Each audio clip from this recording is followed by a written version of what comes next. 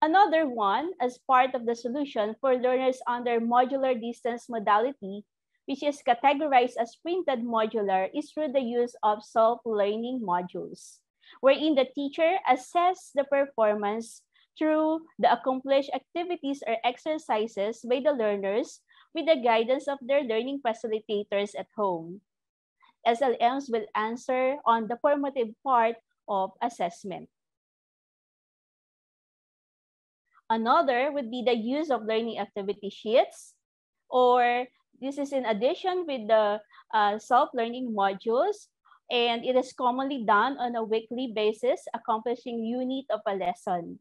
It is a paper and pen-based assessment also, where in mastery of the specific competencies or the most essential learning competencies can also be assessed through the use of LAS. And all of our teachers in the division were capacitated on the use of these assessment materials, wherein they are each in every quarter, they should have 4 written works and 4 performance tasks as part of the summative assessment.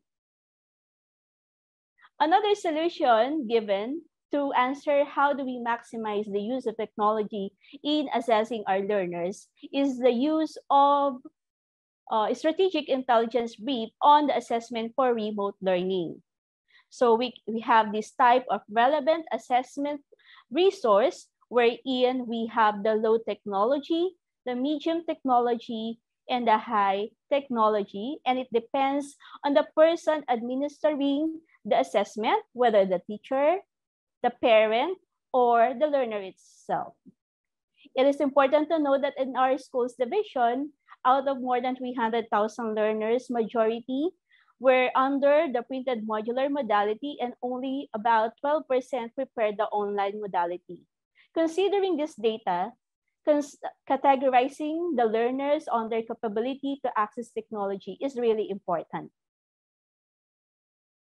So, example of low technology relevant assessment resource are the printed supplemental activities, and usually this assessment will be picked up from the school or delivered at homes. It includes flashcards, pop-up books, and the likes. Another is the medium technology relevant assessment resource, wherein bite-sized assessment through SMS, bite-sized comic stories, and radio TV plugins like CDs, DVDs, and USB storage containing all small size of assessment were given to the learners.